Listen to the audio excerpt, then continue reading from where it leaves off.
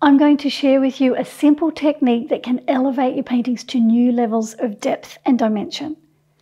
This video is all about the art of lost edges, and including them in my paintings was a game changer for me. First of all, what is a lost edge?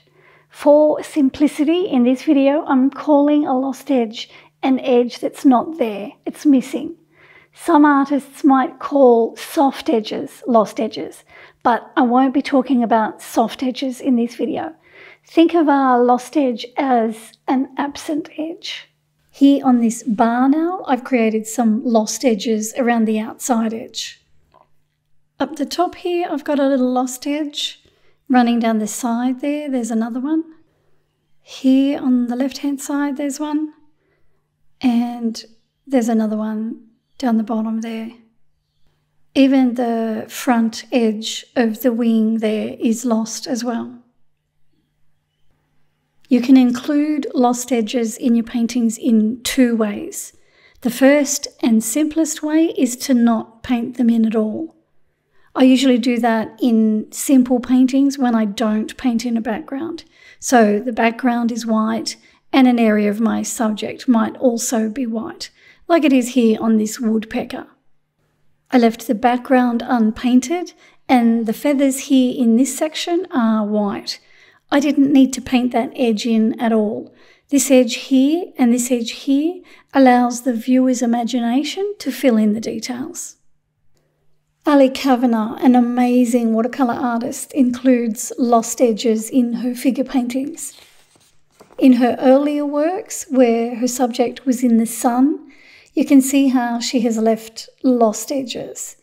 Here on this painting, the shoulder and side of the arm are lost. And she's done the same thing here on this painting. The shoulder and side of the arm are lost, as well as the side of the face and the green scarf. The second way I create a lost edge is to allow the colour of the area I'm painting to flow into the background and become a part of the background. I showed you the owl at the start where I did that, and I've also done that here on this Leucadendron painting. Before I started the painting, I worked out the colours that I was going to use for the flower, and then I washed those colours onto the background. When it was dry, I painted in the flower and leaves, and I didn't paint in some of the edges. I just left the background colours showing.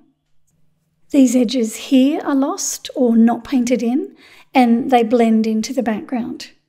And I've left a few lost edges on the bracts of the flower.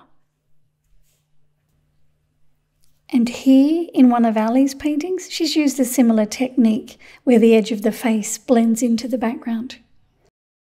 I'll show you how I use both techniques when I paint. I'll tell you why they help to add depth and dimension to your subject. And I'll also talk about where to put them, because I get asked that a lot. Before I do all of that, I need to thank Skillshare, who are the sponsors of this video. If you haven't heard of Skillshare, they are the largest online learning community for creative people, and I've been teaching watercolour classes with them for 8 years. One of my classes focuses on using lost edges to create depth in our watercolour painting of a rose. The classes on Skillshare cover a wide range of topics from illustration, graphic design and photography to music, marketing and productivity. It also has many creative career-focused classes. So if you're wanting to build a creative career, Skillshare has classes in marketing, social media, user design, productivity, and lots more. I joined this class by Ali Abdal called Notion Masterclass, Maximize Your Productivity and Organization.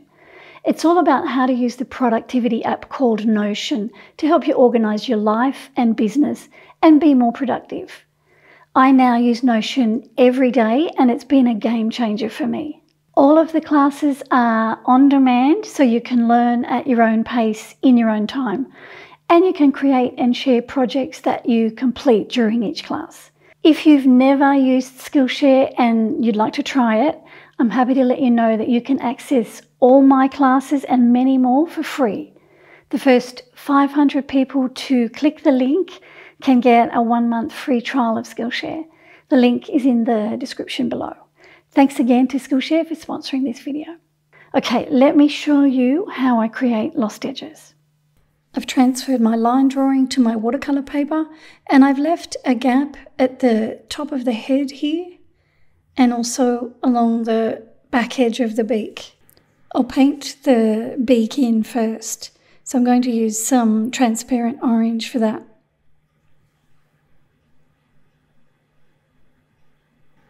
I'll mix a bit of water with it because I don't want it to be too dark.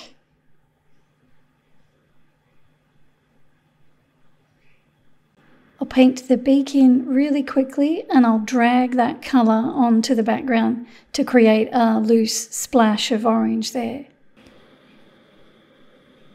I'll get a bit of water just to break that up a bit. Lift the board. Let the paint flow down. Soften a few edges. Okay, so I've got colour on the beak that's flowing off onto the background. I take a smaller brush and take the orange right to the edge of the beak. Okay, I'll drop a bit of water onto that as it's drying to create some blooms, and then I'll wait for it to dry. Okay, the splash of colour is dry now, so now I can start to paint in the beak. I've just put a bit of water on the front tip of the beak and I'll paint some grey there, and that will bring in the bottom edge of the beak. And then right up the top of the beak, I wet the paper with water and I've got a bit of the orange again, and I paint in that top edge of the beak. The rest of that outer edge I'm going to leave. I'm not going to paint anything there at all.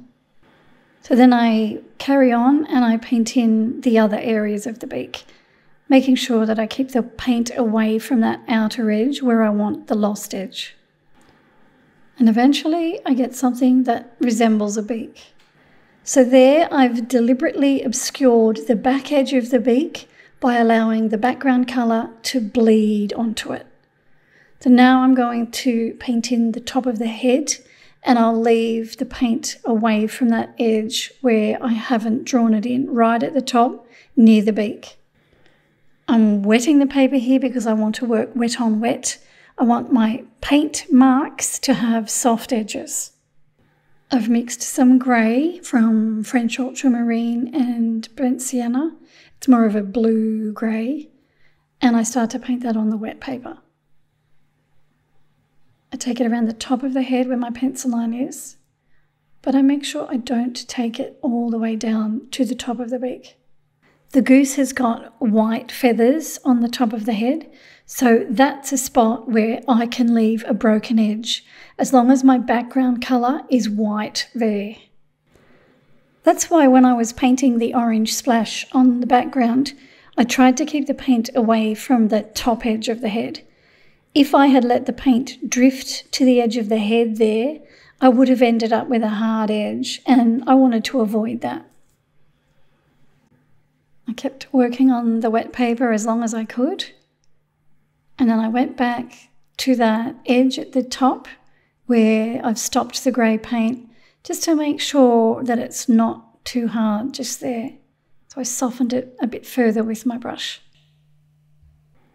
Okay, so now you can see that I've got a lost edge, the top of the head there where I haven't put any paint at all, and a lost edge here where the beak blends into the background colour. And here's how it ended up. I've also included some lost edges on the back section of the goose as well. All right, so why use them? We use them because lost edges create depth and dimension in a painting, because they mimic our visual perception. They're like a magic trick that makes a painting go from flat to wow. They create depth and dimension because they work just like our eyes naturally see the world. In real life, things in the distance aren't as sharply defined as those up close. That's what lost edges do in a painting. It's like an open invitation to your brain to complete the picture, making everything look more 3D and exciting. I get asked all the time about where are the best places to put them in a painting, and that will vary depending on your artistic intention and the subject matter. If you were painting a landscape or a seascape, you might lose some edges on distant objects, which will make the foreground objects appear closer. You can use lost edges in shadow areas or areas that you might want to push back away from the viewer. If you take the goose example, I created the lost edge on the back edge of the beak rather than the front edge. If you are painting a curved edge, you can emphasize the curve by losing it altogether. You saw how Ali lost some edges in the contours of the face on the portrait painting that I showed you. You could also use lost edges to suggest movement.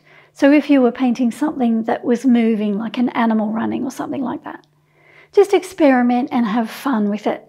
And head to my website if you'd like to do some of my online watercolour classes. I put lots of information there that will answer any questions you have. I hope this was helpful to you. Thanks for watching. I'll see you in the next video. Quiet on set?